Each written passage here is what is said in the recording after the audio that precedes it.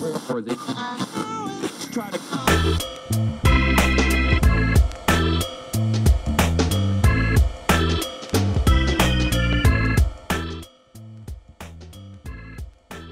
Welcome to the segment of the Pittsburgh Business Virgin. My name is Brad Hillbert, host of the show, also owner and founder of 3 Rivers Wealth Management Group. I'm really pleased today to have my co-host, Mr. Jimmy Wells, here. Thanks, Brad, for having me. I appreciate it. And we are really pleased to have Christopher R. Evans. Hi, guys. And he is a VP at True Fit out of Cranberry Township, Pennsylvania, a little north of where we are today. And we're excited to have Christopher in because he is the entrepreneur of entrepreneurs. He's started a lot of companies, been involved in a lot of startups and angel funding and everything else. So we're really pleased to have him in, and get your notepads out, get your pen ready to go, because you're going to want to take some notes about things that Christopher has to say. So we're going to get it going here. Mr. Jimmy Wells. Well, without further ado, Christopher, what have been the keys to starting a business and being an entrepreneur? Starts from the beginning. Yeah, sure. First of all, thank you both for having me here today. It's You're a welcome. pleasure. I'd be remiss to say that I'm the entrepreneur of entrepreneurs. I've been privileged to have been placed in some... So modest. Well, I've been privileged to work with a lot of great teams Yeah. of people who had common plans to build things. It seems as though, for me, I always wanted to be in something very stable and secure, and I was always thrust into opportunities to help build. I guess it's a gene. It's an innovation gene that I have within. Your question about keys to starting a business, it starts with the team. Who around you are you looking to go to market with? What are their skills? Do they offset what you have? Do they complement what you have? How solid of a team are you? How well can you get along? How well can you argue? And how well can you make up when you don't always agree? I think the other big key is, someone asked me a long time ago, what's more important, the team you have, the product you have, or the right market? It has to be the right market for your product. And that can be cyclical. But the key is to really understanding, if you have an opportunity to build something that is disruptive in the marketplace and you have a strong team, what is the next big piece? The next big piece is having great advisors around you, people who are able to fill in the gaps that you and your team may not have. A lot of times an entrepreneur may feel that their product is standalone, the greatest game changer in their market. It's going to be a curb jumper. It's going to be revolutionize the way things are done in the market. And that's bold. And you have to have that kind of enthusiasm as an entrepreneur. But what you really have to understand is, what don't we know about our business? What needs to happen in order to propel this? Who do we need to put on this team or to talk to, most importantly to digest their feedback in order to get us in front of the investment community or in front of our stakeholders, in front of users?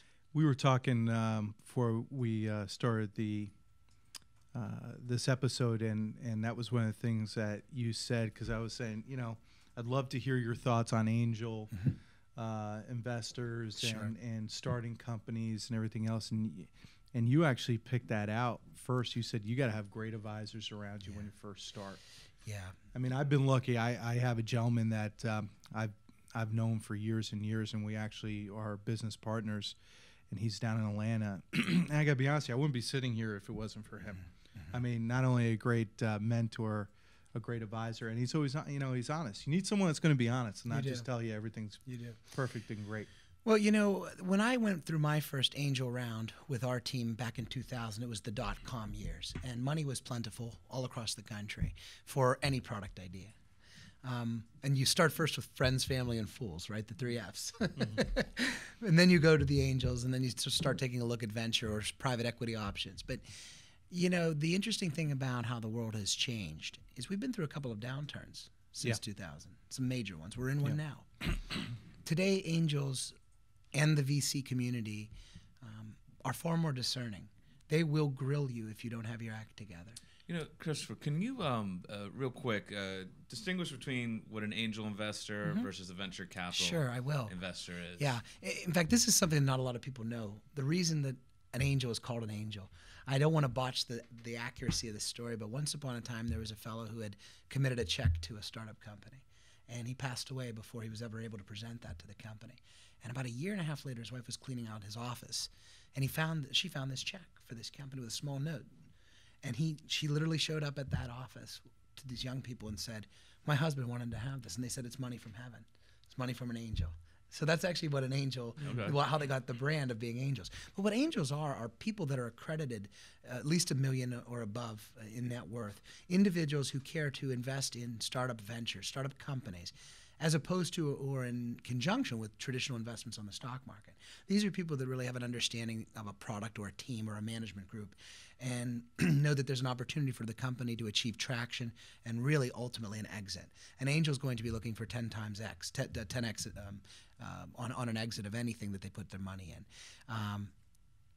I'll spend another moment on angels before I go into venture capitalists. What happened in those early days of the 90s, angels were often spread all over the community. You met them on the country club, you met them in the cocktail parties, but you met them individually oftentimes. What's happened since the last few downturns is angels are now grouping together as collaborations all across the country. It's what they call angel groups. Like here locally, we're involved with one called Blue Tree Allied Angels. It's probably the best known in the Pittsburgh region, most certainly, and is part of the Angel Capital Association, which is a national organization of grouped angels all over the country. Why do you see that grouping going on, Christopher? That's a great question, Brad. What it is it's about the collective intelligence in the room. Let's say you and I and Jimmy wanted to get behind an idea. We have different life experiences, perhaps different industry experiences. I might be a tech expert. You might be a finance expert. Maybe for the purposes of discussion, you're an expert in healthcare.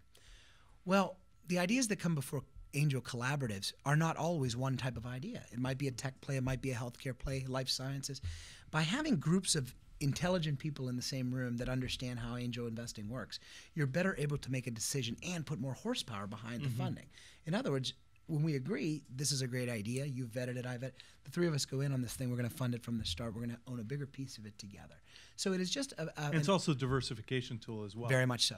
Very much so. Now, it's been my experience with angels that individual angels still tend to favor certain types of investment.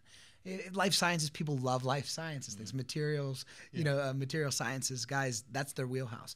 Are you going to get them really excited about a brand new app that they've never, if they don't really understand the world of apps? Probably not. Yeah. But the good news is today, there's a broader cross-section of how people invest. In other words, even material science plays could some way have a technology flavor. Life sciences and healthcare, there's a tech play. So there's a bit of a confluence of how technology and industries are going closer together now in the world of investment. Now, VCs, on the other hand, are more involved on a day-to-day basis, typically want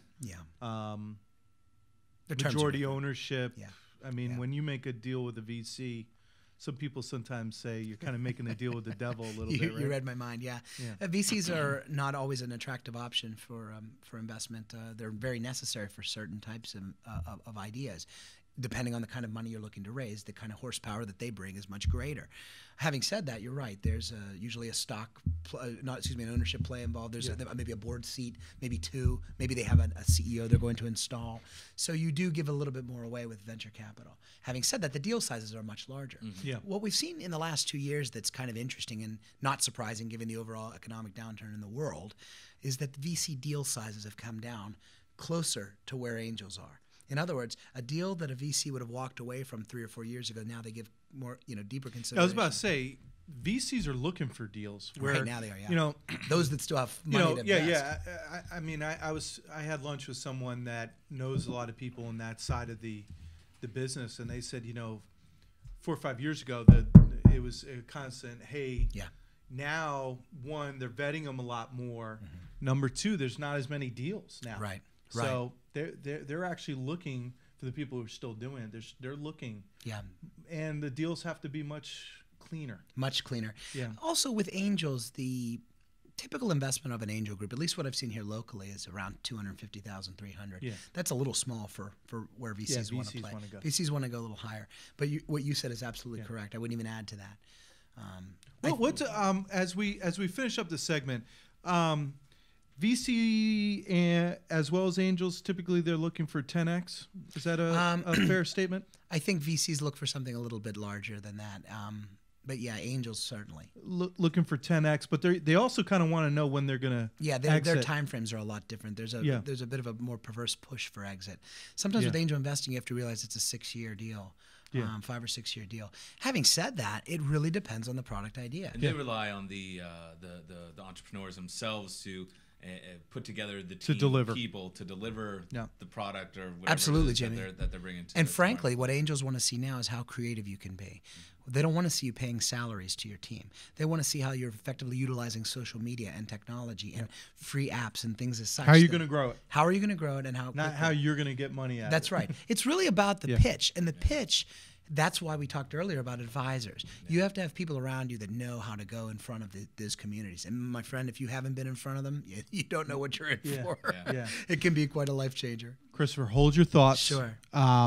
I told you before we started this episode, you better have your pen, pencil ready, and a clean notepad because, I mean, I took a whole page of notes already, and I probably missed a few things, so I'm going to go back and rewatch this. But awesome stuff. We're here with Christopher Evans, VP of True Fit. Come back for our next segment.